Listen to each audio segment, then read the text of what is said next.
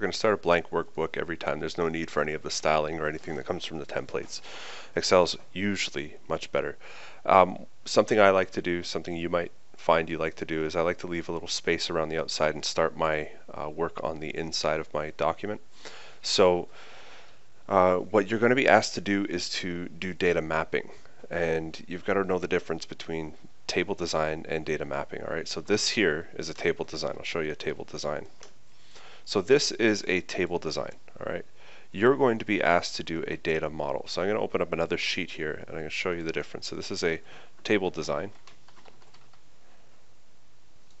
and this here is a data map.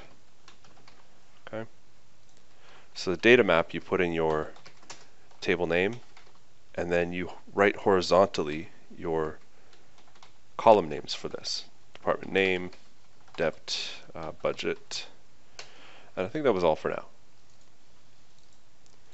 So if I remember right, we have accounting, we have information systems technology, we had marketing, and we had personnel.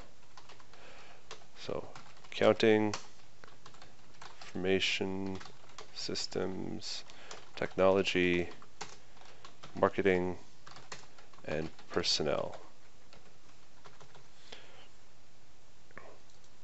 We have a budget. Our budget, let's say it's 50,000 for this.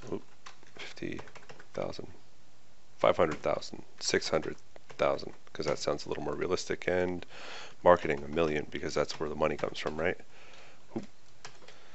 And personnel, 15. All right. So you see, I've just typed everything in so far. That's the long and short of it.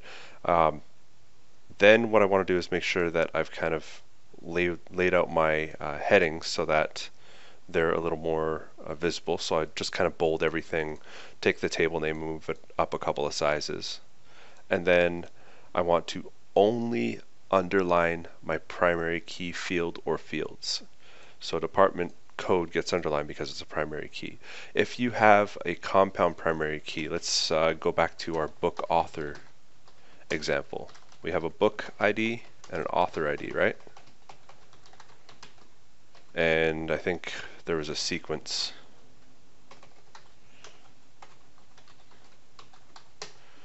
So maybe it was a book ID of 1, author ID of 5, and then a sequence number of 2. Same thing for book ID 1. We also use author 3. They had a sequence of 1, and so on and so on. When we created the book author table, because an author could only be on the same book one time, or a book would only have the same author written down one time, there's no need to put the same author twice on the same book, in other words. We made these two a compound or a composite primary key. So we can hit those with an underline as well, and we can do the same whole process, bolding and bringing our table name up a couple of sizes.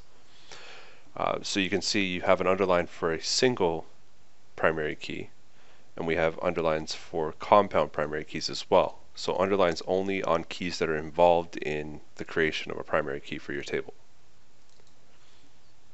And that is the long and short. It's a really short example, and I'm kind of drawing on some of our previous experiences, so you may have to look back at work that we've done, but this is how a data map is done. So when you're doing the test, I'm not asking for a table design, this early chart that we did often. I'm asking for a data map. So you will need to do a data model and a data map. Now obviously this is not a data model for the same map. This map is just sort of random data. I just want to show you how it's supposed to look, and now you know.